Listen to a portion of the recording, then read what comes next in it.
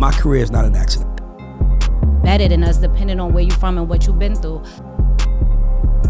What's up? This is Troy Carter, and you're watching The God Show. I'm a facilitator of dreams. I am not here to take you to your dream. Dim joints and focus. Focus and dim joints. What? Yo, this is Big U.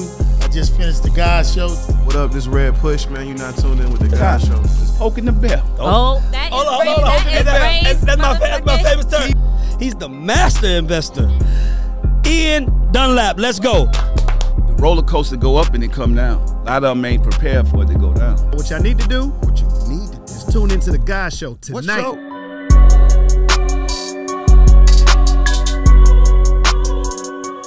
I grew up super loved. Yes. You know, single mom. My dad spent 12 and a half years in jail for murder. So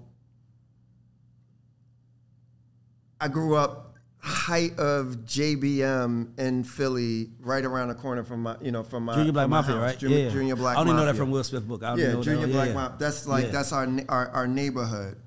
And so when you know how you learn how fragile life is, very early, and you learn how to appreciate your electricity being on. You learn how to appreciate when you got hot water running through the pipes in your house. You learn, like, when you got like food in the refrigerator, and I laugh at my kids, like, they panic if it's not milk in there. I'm like, put water in there, like I used to, right? And the cereal, like, they said, you put water in your cereal. Listen, I said, I know how to make everything. Anything that's in that cabinet right now, I could turn into food. Right? But when you grow up that way, you get a high level of real appreciation for moments in your life. And I've been through highs, I've been through lows. I made a lot of money. I lost a lot of money.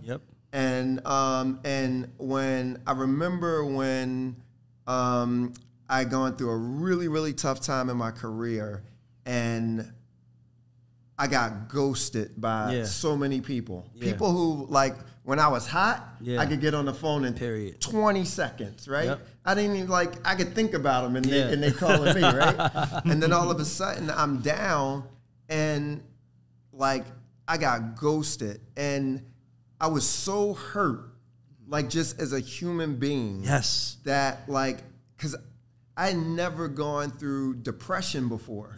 And so literally being depressed, not wanting to get out of bed in the morning, and I'm a motivated person. I feel like I'm a positive person, and it was very few people that were there for me. And Vincent Herbert, who we both know, Vince showed up for me big time. Will and JL gave me a little office. That my office had gotten shut down, so they gave me some space to work out of in their office. And in my mind, I'm like, I never want to feel like this again. But I don't want anybody else. I don't want anybody to feel like I made them feel like that. You know what I'm saying? And we may not do it consciously to people, but I wanted to be intentional about how open I am to people.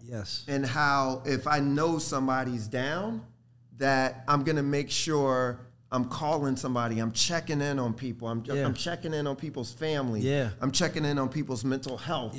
Like all of those things. And like, so for me, especially like with a lot of young Black executives, is a different path. And what I see is we don't advocate for ourselves in corporate environments. And a lot of times we don't know, we don't recognize our self-value. And you got a lot of, what I've seen is a lot of other races come in with a lot of confidence. And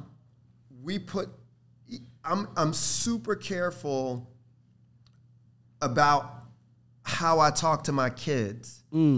Like, I never tell my kids you don't belong at the adult table. Yes. I never tell them that. I don't talk that you only speak when you're spoken to stuff. I want my kids to have an opinion. I put a battery in their back. Yes. I have adult conversations with them. Yes. It is like even because what is a thing where when we finally make it to the table, we still feel like we're at the kids' table. Bro, man, I don't even want to. It's like, I want you to just, don't even stop, man, because I know that feeling. And I said this, I wrote something on Instagram, and I don't know if one of people's heads, I said, every black person that ended up at the table, the big table, was made to feel like you're not like them. That's why you're lucky to be here. So you're on your best behavior. You almost are afraid to rock a boat because you don't know. I'm like, I tell people, I rock boats. I do too now. That's what I want to say. Like, because this is very, very, very important. It's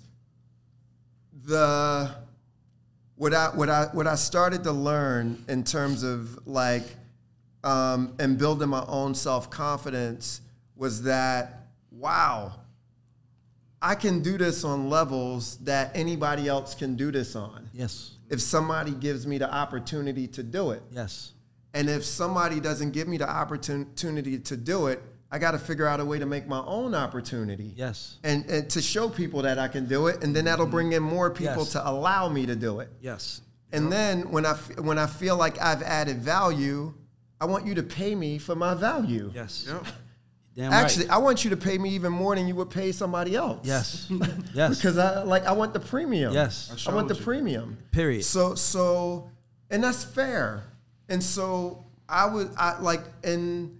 when I started managing Gaga, it was sort of my first foray into pop music. And not only that, before he says, because I want to make sure anybody listens, when he said he started managing Gaga, meaning they started together. I was there. Lady Gaga, I was there at one of Lady Gaga's first show where it was 40 people in the room and me and Divine Stevens pulled up. So you didn't start managing her as Gaga. You helped create the brand Gaga. I just got to say that because you fucking did it and I saw it. Yeah, well, we did it together. No. That's what I said. You helped create it. We did it together. I would never disrespect an artist, but some people get lucky. Some people build. I saw you build that from the jump. I remember having an argument with Jimmy, and Jimmy was like, "Put Gaga on a song." We was like, "No, we want Gwen," and he was like, "Don't sleep on Gaga. She's gonna be big." So I was there from the beginning of Lady Gaga. Period. I just had to say that. No, we definitely, we signed her when she was 20, and she had just gotten dropped from Def Jam, and so, and I was starting over from after working with Eve and us parting ways, and like I didn't have anything to lose, you know what I'm saying? She didn't have anything to lose, Vincent Herbert didn't have anything to lose, and my grandmother had that saying, "You can't fall off the floor." So it's love that. Can't fall off the floor. So there's nowhere to go but up. Yes. But but she was the first pop artist I ever managed. Yeah. And so we spent a year just trying to get people to believe in her first song, "Just Dance."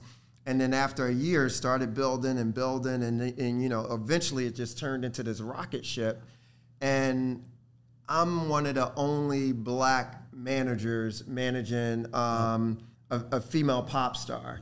Yep. Matthew Knowles managed Destiny's Child, but it was his daughter. But it was also black. And black, and it was his daughter. Because there is an undertone where when a black person walks in managing a white act, people are trying to figure out how the hell did you get So that? people thought I was the assistant. People thought I was a dancer. People thought all of these things. Everything but a manager. Yeah. Everything but a manager. Yeah, exactly. And so, sort of navigating that world and to be able to build the level of success that we were able to build with Gaga, it really showed me that I can play on this field. Yes. And you know, after while I was managing Gaga, it exposed me because we were experimenting with all of these new technologies. Like YouTube was just coming out. Yeah. Twitter was just coming out. And so we're experimenting with all of these things, and that gave me exposure to the tech world. Yes. So now I'm going to meet with like these founders in Silicon Valley and talking to them, and I'm talking to them about culture, about music, about brand, about marketing. Yeah. And they're fascinated by this. Yeah. Because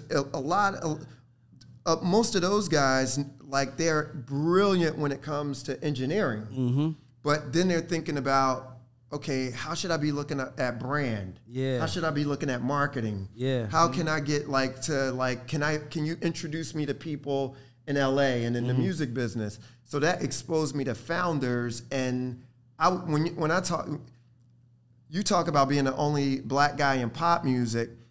I was really one of probably 3 or 4 black guys in Silicon Valley. Yeah. And it's a different language. A lot of people talk about, like, when you can show value, when you really can show value, color disappears. Man, say that again. Color disappears. Yes.